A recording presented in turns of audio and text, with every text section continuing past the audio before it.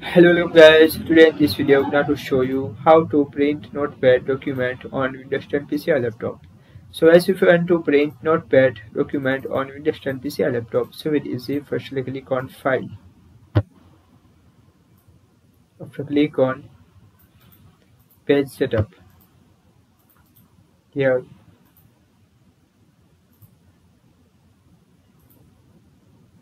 page setting. Here audience, portrait and landscape. Here setup of margins, left, right, top, bottom.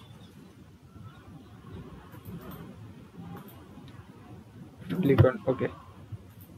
If you want to print, so again click on file, click on print